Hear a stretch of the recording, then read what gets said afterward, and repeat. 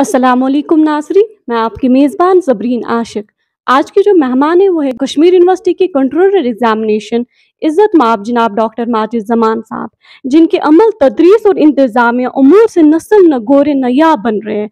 आप पैशन और प्रोफेशन को अलग करके डेडिकेशन और डिवोशन से अपना फ़र्ज़ निभा रहे हैं। आपने यूनिवर्सिटी के इम्तिहान के मयार को बेहतर बनाया।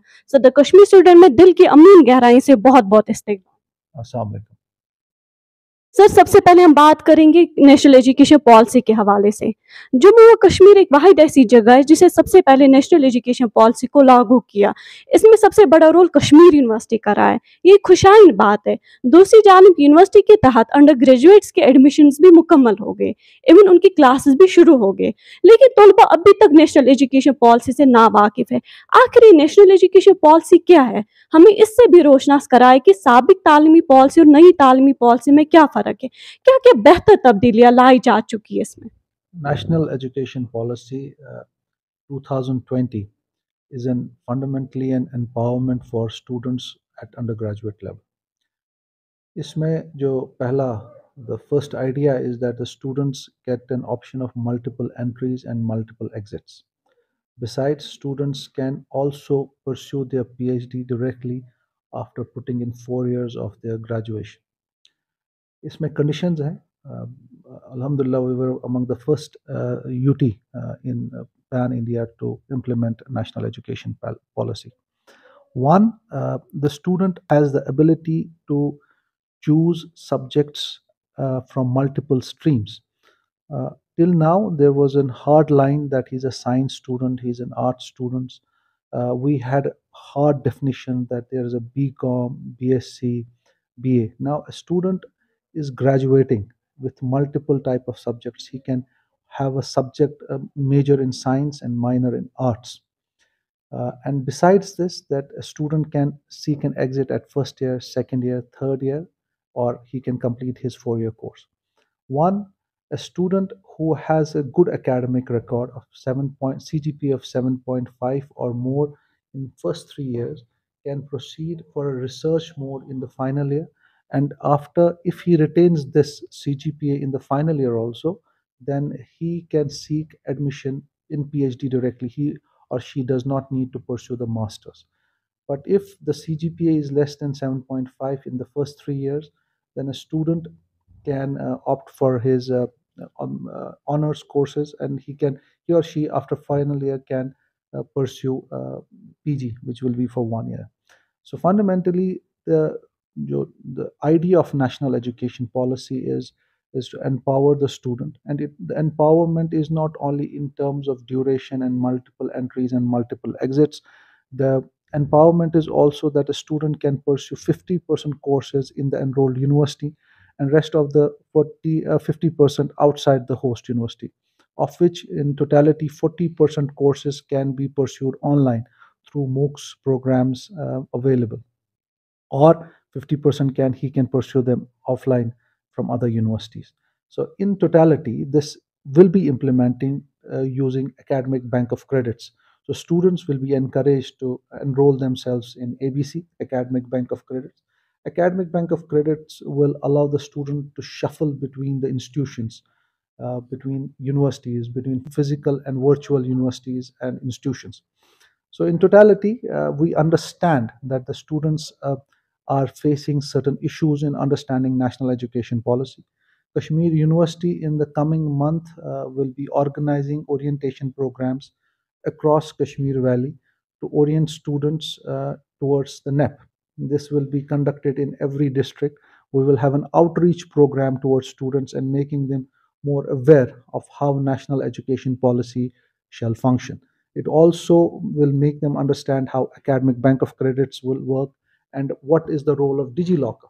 So fundamentally, in Digilocker, a student is supposed to have an account with the Digilocker, which is a Government of India initiative. Uh, and we, the University of Kashmir, shall ensure that every result that is declared shall be uploaded on Digilocker. This will also empower student that we may have few years from now, student will not be required a physical transcripts and degree certificates. They will end up having their virtual presence, and they can download their academic record as and when they want. And also because of academic bank of credit, they can shuffle between institutions. So in totality, national education policy 2020 is a groundbreaking. It will make this is fundamentally a student empowerment policy which will empower students to have multiple specializations across streams. So the hard line that he's a science student, arts graduate, uh, or commerce graduate or business graduate has been done away with. We have a more fluid system where a student can choose specializations across the board. Sir जैसे आपने अभी बात की digi locker की, तलबा को इसके लिए क्या कुछ करने की ज़रूरत है? इससे क्या फ़ायदा है तलबा के? डिजी लॉकर एक गवर्नमेंट ऑफ इंडिया का इनिशिएटिव है. It's here for some time. Basically there was an initiative by MHRD and which was National Academic Depository, NAD. And in this NAD, a student will have access to his entire academic record online. So every time a result will be declared, हम उसके जो details हैं we will upload them. All the student is The only thing the student is supposed to do is create his account in Digilocker using his Aadhaar card, and rest it will be managed by us, because there is no payment, there is no effort from student. Only thing he or she is supposed to do is create an account in Digilocker. Sir आपसे ये भी जानना चाहेंगे national education policy में जो entry और exit points रखे गए हैं, वो सर क्या है? इनका प्रोसेस क्या है सही मानों में? अभी तक जो एक पॉलिसी फ्रेमवर्क था, a student was supposed to graduate within 3 years, or if he does not complete it in 3 years, he or she was supposed to be enrolled with a university where he or she was supposed to complete the graduation. Now, a student starts his graduation, say in University of Kashmir, but after 1 year, he seeks an exit and decides to work for some time. Say for 1 year, he or she works, or he or she decides to go to some other institution, say JNU. So he or she pursues second year in some other institution. So multiple entry and multiple exit points empower students to call it a day after 1 year, after second year, after third year. So as per the current norms, after third year, the students will be eligible for all the competitive exams, including civil services, but he or she can continue till final year or the fourth year, where he or she can then be eligible for PhD or PG programs based on the academic record. Sir एक और अहम सवाल, national education policy बेशक Kashmir university में लागू हो चुकी है, लेकिन जो मुख्तलिफ बैचेस है, चाहे वो CBCS बैच हो या सेमेस्टर बैच 2015 या एनुअल स्कीम बैच हो, उनमें बहुत सारे तलबा के बैकलॉग्स होंगे। क्या उनके लिए बैकलॉग क्लियर करने के लिए कोई टाइम लिमिट रहेगा? मैक्सिमम ड्यूरेशन क्या रहेगी? और सर ये बैकलॉग एग्जाम्स कब तक हो सकते? Abhi, we have received requests from the annual schemes for division improvement and mercy chances. So we have already submitted the case, and hopefully by the end of this week, we will have the formal approval for the division improvement. And those students who have missed their graduation because of one or two papers, so they can apply for mercy chance or division improvement. So there will be a standard procedure for those students who will complete their degree, even when the national education policy will be in vogue. The NEP has started from the year 2022 in Kashmir, in Jammu and Kashmir, and we are executing it from with the University of Kashmir also from 22. But the matter of fact is that for the next couple of years, since the graduation process is on as per the choice-based credit system, we will continue with that process, and students who shall not complete their graduation in stipulated time, we will ensure that they get ample number of time and periods to ensure that they complete their graduation within the stipulated or after the stipulated period. हाल ही में कुछ महीने पहले higher education department Jammu व कश्मीर के लिए एक uniform academic calendar propose किया, जिसके मुताबिक ऑड सेम के एग्जाम्स दिसंबर में लिए जाएंगे और इवन सेम के एग्जाम जून जुलाई में लिए जाएंगे। क्या यूनिवर्सिटी इस एकेडमिक कैलेंडर को अडॉप्ट करने के लिए पूरी तरह से तैयार है? This was one of the biggest steps taken in the right direction, and University of Kashmir was the first university in UT to adhere to the uniform academic calendar. This will ensure that students have the defined time periods for the semester. They will know exactly when the exams are to be conducted, that is December and July. The only concern which we have seen coming from the parents and students is that about the weather. But we have to understand that weather condition is not only a problem in our UT but across many parts of the world. And in case the weather goes to that extent that there is such a heavy snowfall or it's not possible to conduct an exam, we will take a corrective measure. But as of now, University of Kashmir is up and ready to implement uniform academic calendar at UG level as well as PG level. Sir एक और अहम सवाल, सनीचर को BA LLB 10 semester के एक पर्चे का इम्तिहान मुनक्किद हुआ। तलबा की शिकायत है कि पर्चा निसाब के बाहर रखा गया था, जिस वजह से तलबा काफ़ी परेशान है। उनकी मांग है कि ये पर्चा मनसूख करके नई से इम्तिहान लिया जाए। देखिए, there is a standard operating procedure in such cases. If students allege that paper was out of syllabus, we send it to an expert committee.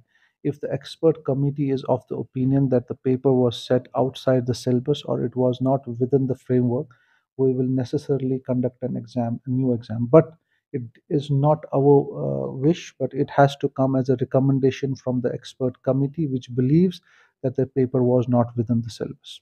If it is so, we will ensure, I ensure on behalf of the institution that if it is so, that the paper was not within the syllabus, then we will conduct exams afresh. अक्सर students की ये भी शिकायत रहती है कि university के examining में जो हेल्पलाइन नंबर्स वेबसाइट पर डालें, उन पे जब कॉल करते तो उनको रिस्पॉन्ड नहीं मिलता है। किसी को ऐसा काम होता है जो फ़ोन पे सॉर्ट आउट हो सकता है, लेकिन रिस्पॉन्ड न मिलने की वजह से उनको अननेसेसरी विजिट करना पड़ता है यूनिवर्सिटी। सर इसकी वजह क्या है? Honorable Vice Chancellor has already authorized and uh, we have created a single window system which will come into full execution by the next month. We will have a dedicated social media and social networking team which will work, which will connect to the students not only through the phones but also through the social media. You're already aware that social media is quite powerful and students are able to easily communicate with the institution with the help of devices. The second thing is that we will be implementing the new single window system will ensure that timely response is taken for the students for all their grievances, and most of the services should be available online to the students. This will ensure that the students do not have to travel. Besides, we are also looking at implementation of nodal centers at North and South Kashmir, so that if in case a student has to visit, he or she may visit to the local centers and not travel down to Srinagar. Sir कुछ साल पहले university ने under graduate level पे odd even system लागू किया था, जिसमें odd semester के एग्जाम डिस्क्रिप्टिव पैटर्न और इवन सेम के एग्जाम OMR बेस्ड होते थे, जिस वजह से एक्यूरेसी और एफिशिएंसी बनी रहती थी। कुछ महीने पहले यूनिवर्सिटी ने OMR बेस्ड सिस्टम वापस एबॉलिश करके सारे सेमेस्टर्स के एग्जाम डिस्क्रिप्टिव पैटर्न पे रखे। सर क्या वजह यूनिवर्सिटी को इस बार मशीन मोड से वापस मैनुअल मोड पे स्विच करना? देखिए, this is not a switching over from machine to manual mode. I have a sense of disagreement on this point, but there have been a number of concerns with MCQ based exams where the whole exam was based on MCQ, that we need to assess the student beyond objectives and they should have the learning and writing capability also. So in competitive exams, it works very well. So it is not that we have abolished. We will be coming back with it because we have new regulations, national education policy. So we will be creating question banks which will be streamlined and have try to club both the processes where there is a theoretical process and there is also assessment based on objectives. Maybe at a later stage we will also try to have assessments based online based assessments because national education policy empowers students to do so. Sir exam system में बेहतरी के लिए आपने बहस controller कौन से इकदामात उठाए और उसमें आप कितने कामयाब हुए? देखिए, एज ऑफ नाउ द जो हमने नए इनिशिएटिव्स लिए हैं, एक तो we ensure that the date sheet is issued at the start of the semester so that the student is aware that when the exams are to be conducted, which paper is to be conducted when. This also empowers teachers that they know that उनको syllabus कब तक खत्म करना है. The second thing what we did is that we ensure that once the degree is completed, a student does not have to wait for a couple of years to get his degree. We send it to the directly to the student within no period. So fundamentally, and besides these things, we are trying to digitize almost every process for जो teacher हजरात है, will try to convert entire process जो billing का है, accounts का है, that will be completely digitized process. So we are getting done away with the manual kind of a thing. Next is that we have implemented a national academic depository via Digilocker, and NEP has been implemented by University of Kashmir, and we were one of the leaders pan India. So certain things have already started, and certain things are in the process of being started. But the visibility of changes have are already there, and some will be in the coming months. The best part is that what we want, the biggest thing which we have tried to achieve in these months, is we wanted to ensure that because of COVID or other reasons, that the graduation had extended. It had gone beyond 3 years. So the biggest achievement in this academic session, in this year, what we have achieved is that we have streamlined the graduation, and we are trying that जो पुराने भी courses थे, graduation courses थे, they shall be completed on time. So if you look at it from 2018 batch onwards, 19, 20, 21, we have issued the date sheets well in advance. We have defined the timeline so that the students will complete their courses on time and become eligible for multiple things, not only for PG but also for competitive exams. So to 2019 batch, they will be completing their graduation by the end of this year. Likewise, the 2021 batch, they will be completing it. 2020 will be completing next year. So we have tried the time जो ज़ाया हुआ था students को, we have tried to correct it, and we have tried to ensure that they will complete their degrees on time. Sir result से पहले evaluation status मंजर आम पे आता है। अगर कोई स्टूडेंट इवैल्यूएशन में दिए गए मार्क्स से मुतमईन नहीं होगा, उस सूरत में क्या वो इवैल्यूएशन स्टेटस के दौरान यानी फॉर्मल रिजल्ट डिक्लेयर होने से पहले कोई कार्रवाई कर सकता है या उसको रिवैल्यूएशन का ही इंतजार करना है? हम इस बार इनिशिएटिव ले रहे हैं, we are trying to club two processes. The student, when he sees the evaluation status, he will be allowed to apply for the revaluation there and then only. So we will not wait for the declaration of a result to start the revaluation process. So there, abhi tak student is empowered to apply for revaluation only once the formal results are declared. From this academic year, what we will do, once the status is available, a student will be allowed to apply for evaluation for the specific papers. And we will not keep any bar that he will be allowed to apply for two papers only, cut across all the papers if he or she is not satisfied with the mark. So once the result is declared, the revaluation result will be declared within 2 days after the declaration of the formal result. So it's an empowerment. Students don't have to wait months altogether for the declaration. So this is our new initiative where we will ensure that two things are clubbed: the result status and evaluation. This revaluation process will be clubbed. So once the result is formally declared, within 48 hours, we will also declare the revaluation result. Sir एक और अहम सवाल, जब university की जानिब से result declare होता है तो अक्सर देखा जाता है कुछ स्टूडेंट्स को रिजल्ट में एनए या एलओ दिखाते हैं। इसकी क्या वजह है सर? तब स्टूडेंट्स को क्या कुछ करने की ज़रूरत है? क्योंकि स्टूडेंट्स बेखबर है, इस बात से कंफ्यूज रहते कहाँ जाए, तब कहाँ पे ठीक होगा, जिस वजह से उनको काफ़ी मुश्किलातों का सामना करना पड़ता है। There are secluded cases of NA or LO, and there are some legitimate reasons for that. कभी student अपने center पे नहीं पहुंच पाता है, and then he appears in some other center. So it's a kind of a stray case. Then we have to identify that he was not absent, but had appeared at some different center, and we have to correct these results.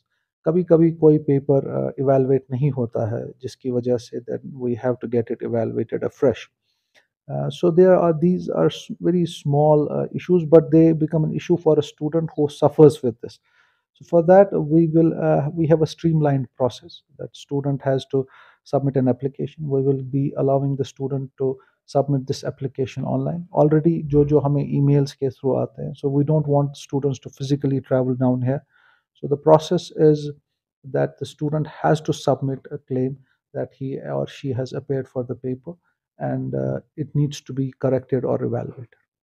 एक आखिरी सवाल, university में grace marks का कोई provision है?